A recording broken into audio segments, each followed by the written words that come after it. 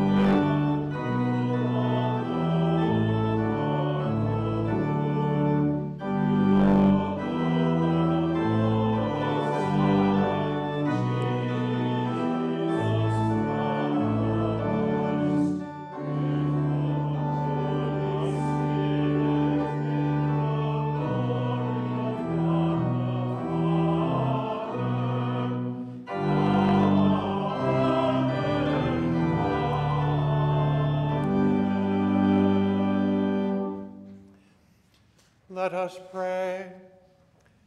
O God, by whom we are redeemed and receive adoption, look graciously upon your beloved sons and daughters, that those who believe in Christ may receive true freedom and an everlasting inheritance.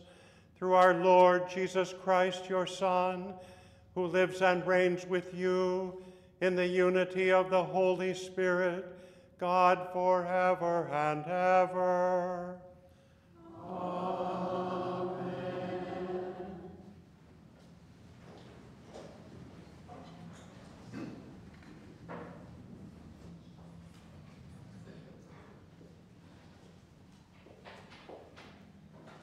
A reading from the book of the prophet Ezekiel.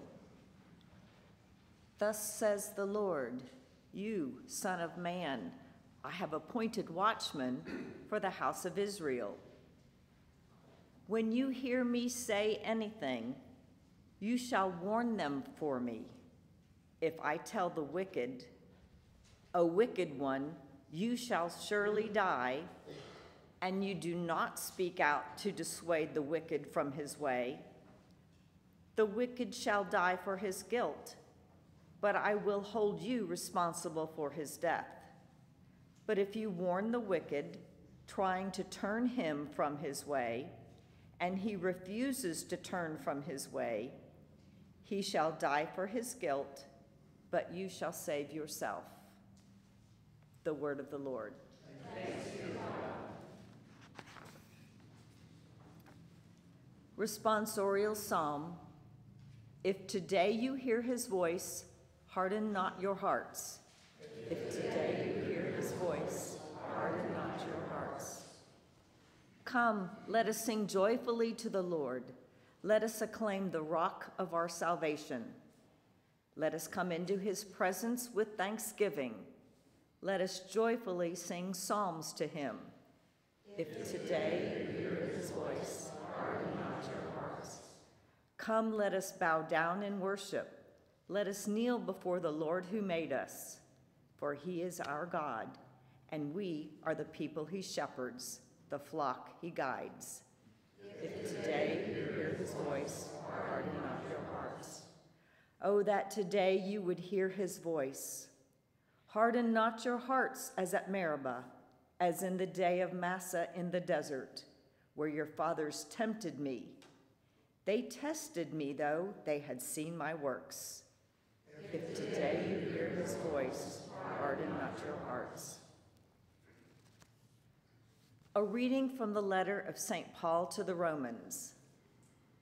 Brothers and sisters, owe nothing to anyone except to love one another. For the one who loves another has fulfilled the law. The commandments, you shall not commit adultery, you shall not kill, you shall not steal, you shall not covet, and whatever other commandment there may be, are summed up in this saying, namely, you shall love your neighbor as yourself. Love does no evil to the neighbor, hence, love is the fulfillment of the law. The word of the Lord. Thanks be to God.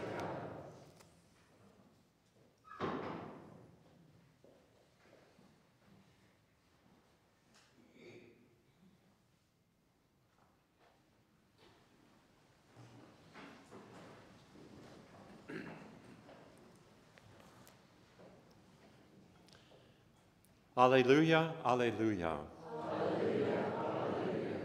God was reconciling the world to himself in Christ and entrusting to us the message of reconciliation. Alleluia, alleluia. The Lord be with you. And with your spirit. A reading from the Holy Gospel according to Matthew. Glory to you, O Lord. Jesus said to his disciples, "If your brother sins against you, go and tell him his fault between you and him alone. If he listens to you, you have won over your brother.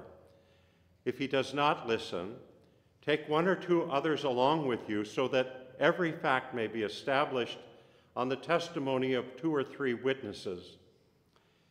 If he refuses to listen to them, tell the church. If he refuses to listen even to the church, then treat him as you would a Gentile or a tax collector. Amen, I say to you, whatever you bind on earth shall be bound in heaven, and whatever you loose on earth shall be loosed in heaven. Again, amen, I say to you, if 2 of you agree on earth about anything for which they are to pray, it shall be granted to them by my heavenly Father. For where 2 or 3 are gathered together in my name, there am I in the midst of them." The Gospel of the Lord. Praise to you, Lord Jesus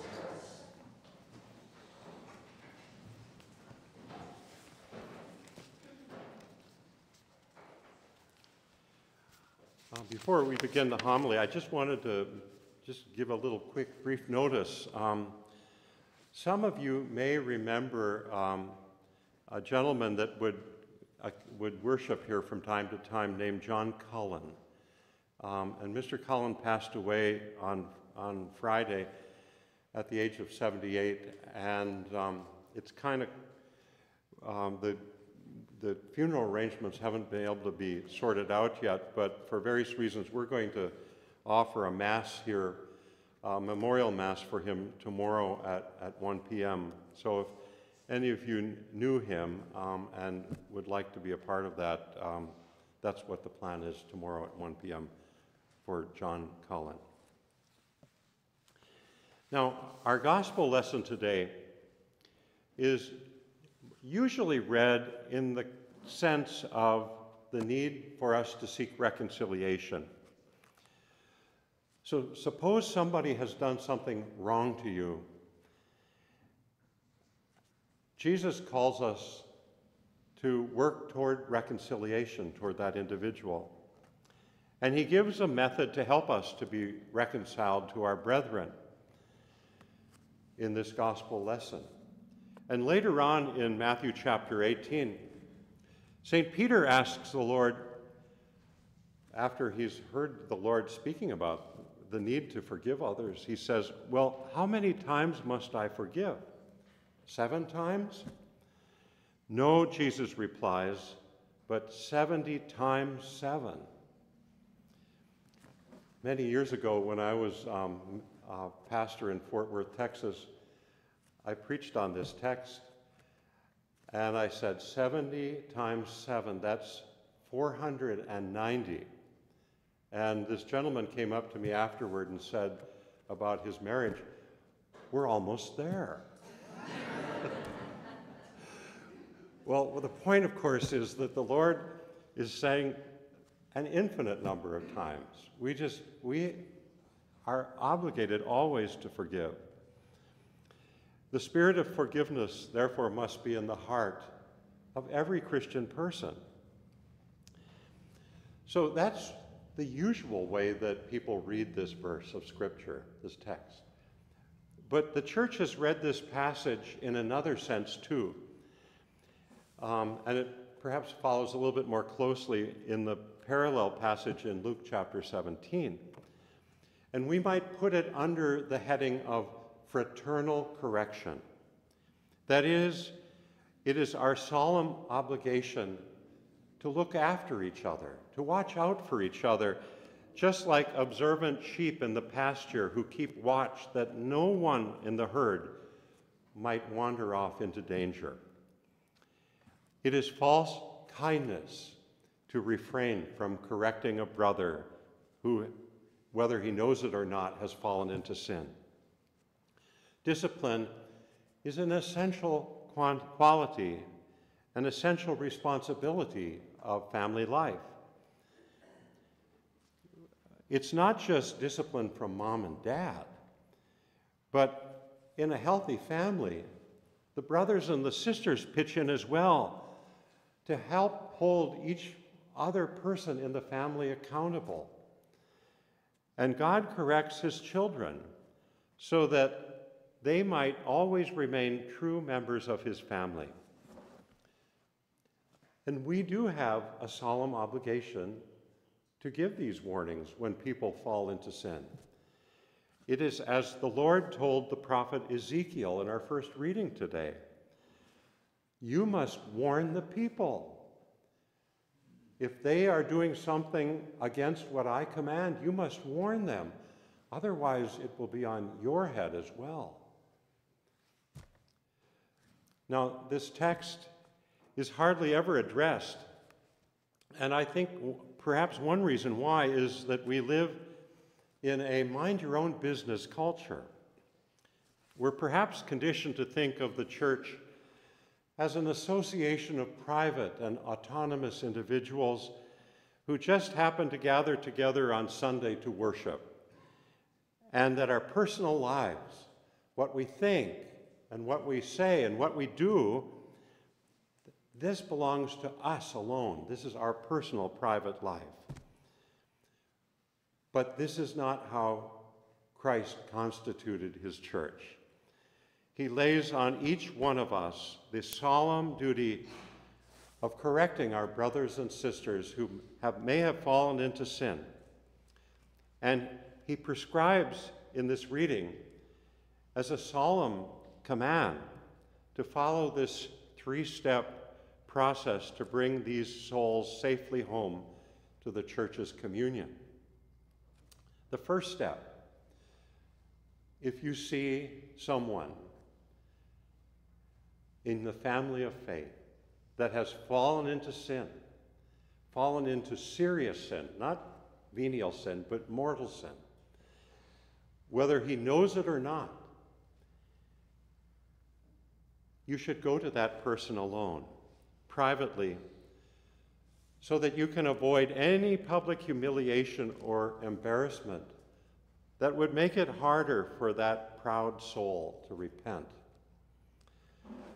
And then Jesus says the second step is, if this doesn't work, then turn up the heat.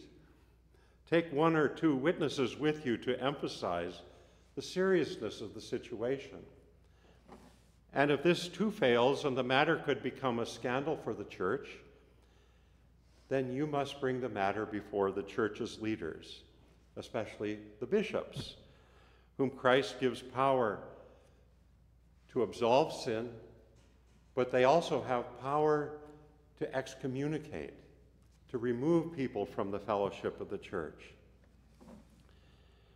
This process demands a great deal of prudence and discretion. As Paul says in Galatians chapter 6, we must do so with a gentle spirit, but do so we must. Do so we must, that others not fall away. If it should be done in charity, it should not be judged. We shouldn't go and do it in a judgmental sort of way, or with our noses kind of up in the air. We do so in humility because we know that we are sinners. We too are sinners. And so we approach a person who has fallen into sin with that love and that respect that we need to have, that will help open the door. And if in your discernment, your intervention in that situation would make things only worse, then the church says that we might prudently step back and not confront the sinner, but pray earnestly for him. Because the goal is not to condemn the sinner, but to bring him or her back to the right faith and the right life. And remember that God has given us a promise. If we bring back a brother that has fallen away, that brings forgiveness to us as well. We must bear in mind that we too are sinners, so anything we say and do in this thing will be done with humility. If we fail to correct our brother or our sister, it could become a scandal for the community of faith. I mean, the most obvious example is the one that weighs most heavily on my heart as a priest. For a long time, priests did nothing about the misconduct that was going on amongst their confreres. They knew about it. It was an open secret in seminary life and later on in priestly life that certain priests or certain bishops were behaving in a way that was completely contrary to the commandments of Christ. And yet, perhaps out of fear, they didn't say anything. And then it just kind of builds up and it gets worse.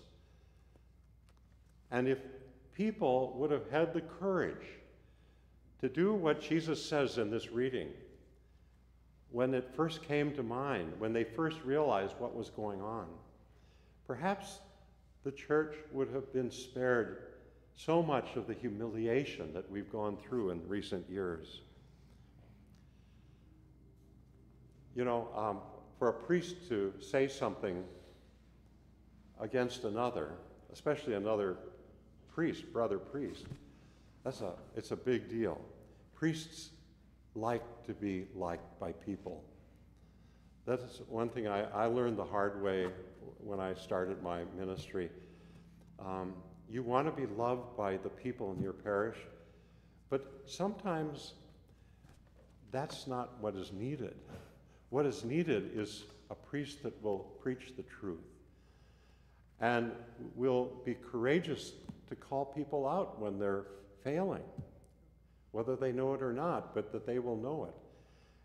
This vocation is laid on all of the faithful, not just the clergy. Every one of us has an obligation to help keep discipline within the flock.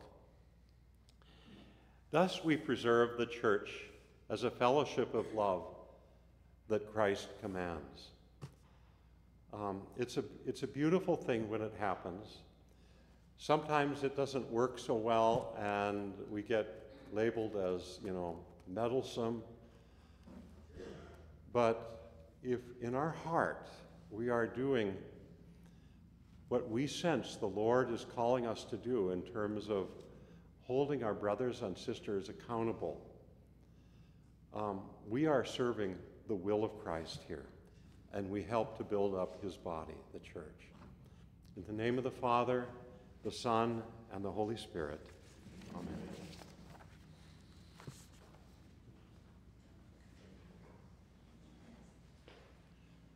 Let us stand for the creed. I believe in one God, the Father Almighty, maker of heaven and earth, of all things visible and invisible. I believe in one Lord Jesus Christ, the only begotten Son of God, born of the Father before all ages, God from God, life from life, true God from true God, begotten, not made, consubstantial with the Father, through him all things were made. For us men and for our salvation, he came down from heaven, and by the Holy Spirit was incarnate of the Virgin Mary, and became man. For our sake was crucified under Pontius Pilate. He suffered death and was buried, and rose again on the third day, in accordance with the Scriptures. He ascended into heaven, and is seated at the right hand of the Father. He will come again in glory to judge the living and the dead, and his kingdom will have no end. I believe in the Holy Spirit, the Lord, the giver of life, who proceeds from the Father and the Son, who with the Father and the Son is adored and glorified, who has spoken through the prophets. I believe in one holy Catholic and apostolic church. I confess one baptism for the forgiveness of sins, and I look forward to the resurrection of the dead and the life of the world to come. Amen. We come in worship before the Lord who made us, offering the Father all our needs. For bishops, priests, and deacons, may they who labor to faithfully share the good news, let us pray to the Lord. Lord, that the world's policymakers will approach their mission with mindfulness of the need for global peace, we pray to the Lord. Lord, hear our prayer. For all who suffered painful loss in the events of September 11th, may they find comfort in the promise of eternal life, we pray to the Lord. Lord, hear our prayers. For all who labor in unhealthy and life-threatening situations, may employers strive to improve their workers' conditions. Let us pray to the Lord. Lord, hear our prayers. For all workers in the vineyard of the Lord, may they find joy and fulfillment in their calling. Let us pray to the Lord. Lord, hear our prayers. Loving Father, in your great mercy, hear our prayers and hold us close through Christ our Lord. Amen.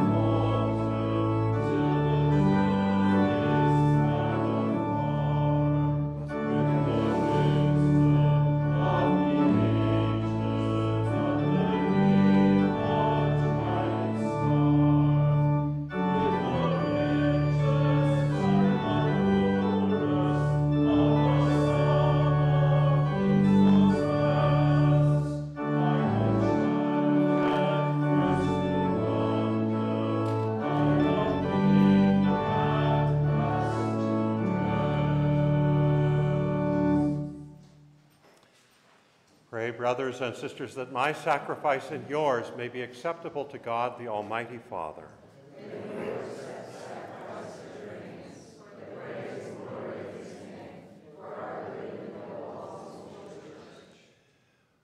O God, who gives us the gift of true prayer and of peace, graciously grant that through this offering we may do fitting homage to your divine majesty, and by partaking of the sacred mystery, we may be faithfully united in mind and heart through Christ our Lord. Amen. The Lord be with you. And with your spirit. Lift up your hearts.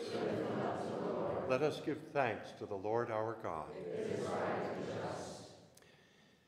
It is truly right and just, our duty and our salvation, always and everywhere to give you thanks, Lord, Holy Father, Almighty and eternal God.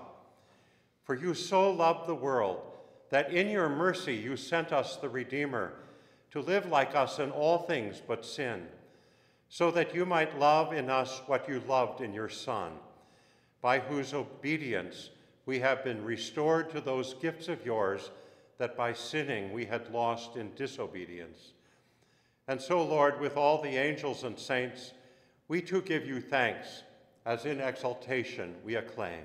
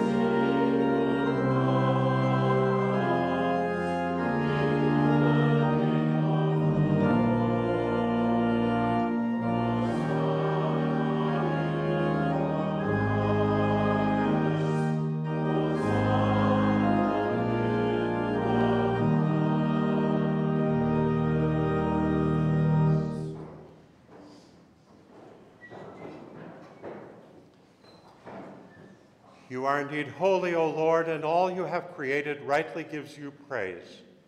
For through your Son, our Lord Jesus Christ, by the power and working of the Holy Spirit, you give life to all things and make them holy, and you never cease to gather a people to yourself, so that from the rising of the sun to its setting, a pure sacrifice may be offered to your name. Therefore, O Lord, we humbly implore you, by the same Spirit, graciously make holy these gifts we have brought to you for consecration, that they may become the body and blood of your Son, our Lord Jesus Christ, at whose command we celebrate these mysteries. For on the night he was betrayed, he himself took bread, and giving you thanks, he said the blessing, broke the bread, and gave it to his disciples, saying, "Take this, all of you, and eat of it, for this is my body, which will be given up for you."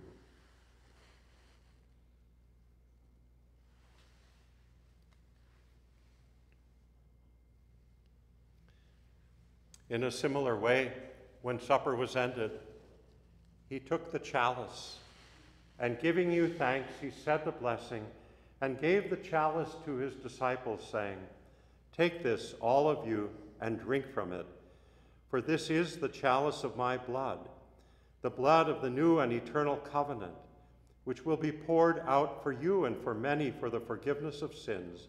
Do this in memory of me."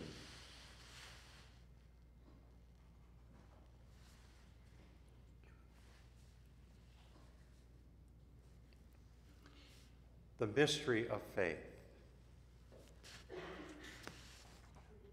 We proclaim your death, O Lord, and profess your resurrection until you come again. Therefore, as we celebrate the memorial of the saving passion of your Son, his wondrous resurrection and ascension into heaven, and as we look forward to his second coming, we offer you in thanksgiving this holy and living sacrifice.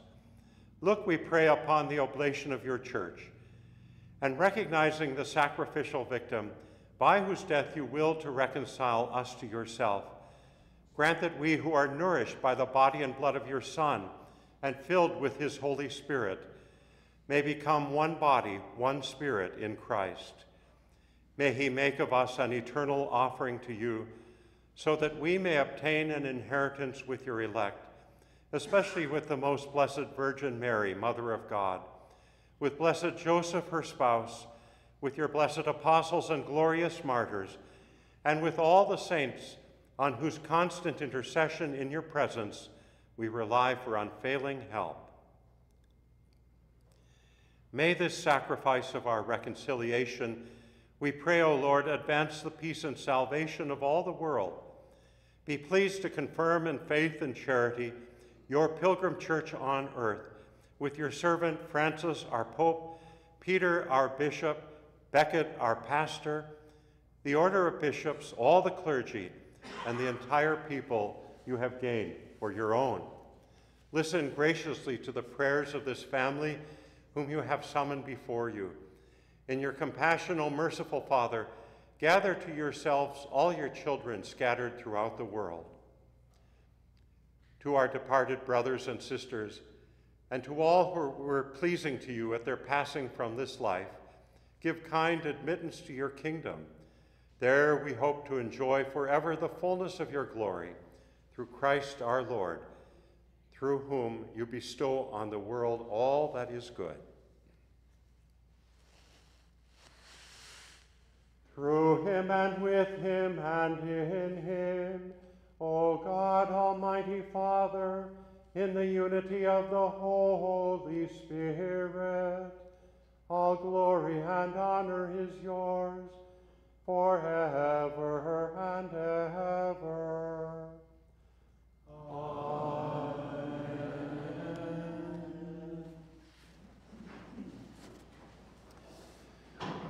At the Savior's command and formed by divine teaching, we dare to say,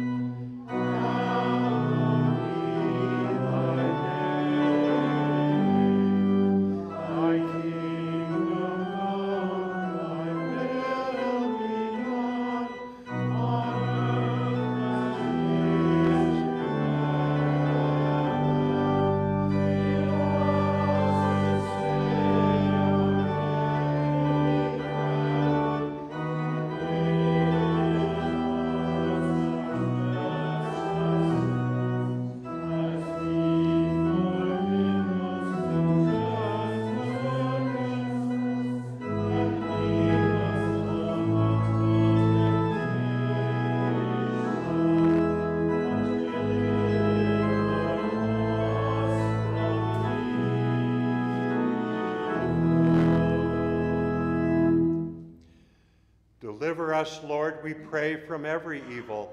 Graciously grant peace in our days, that by the help of your mercy we may be always free from sin and safe from all distress, as we await the blessed hope and the coming of our Savior, Jesus Christ.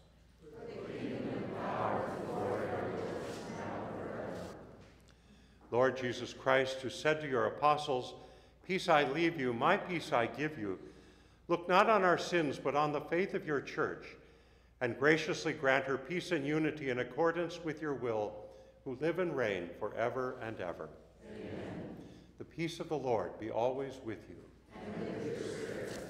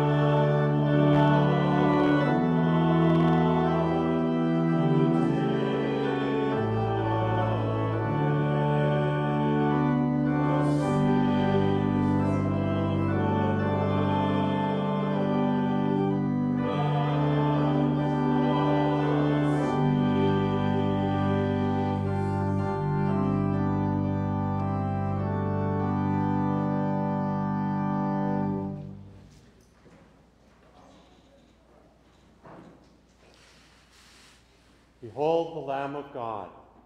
Behold him who takes away the sins of the world. Blessed are those who are called to the supper of the Lamb. Lord, I am not worthy that you should enter my heart, but only say the word, and my soul shall be healed.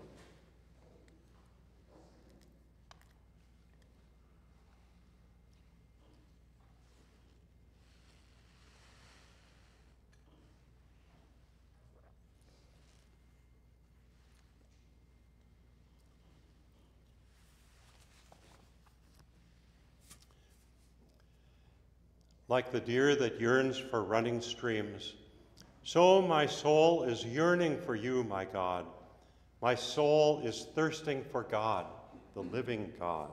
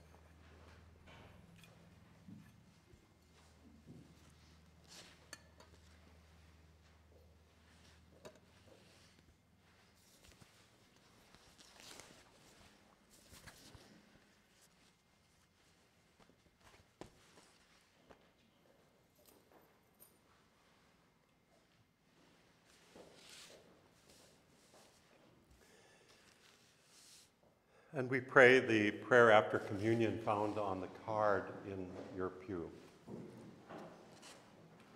Almighty and ever-living God, we thank you for feeding us with the spiritual food of the most precious body and blood of your Son, our Savior, Jesus Christ, and for assuring us in these holy mysteries that we are living members of the body of your Son and heirs of your eternal kingdom.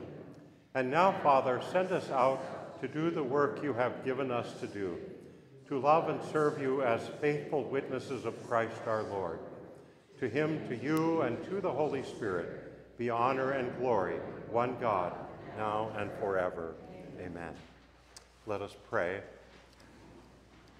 Grant that your faithful, O Lord, whom you nourish and endow with life through the food of your word and heavenly sacrament, may so benefit from your beloved Son's great gifts that we may merit an eternal share in his life, who lives and reigns forever and ever. Amen.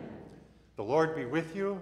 And with your spirit. May Almighty God bless you, the Father, the Son, and the Holy Spirit. Amen. The Mass is ended. Go in peace.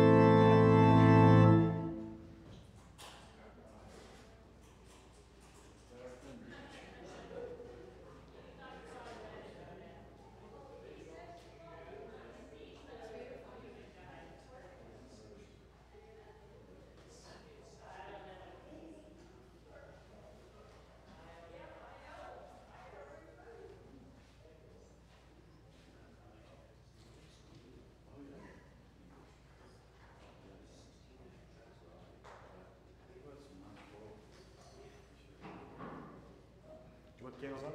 Yeah, I hear you.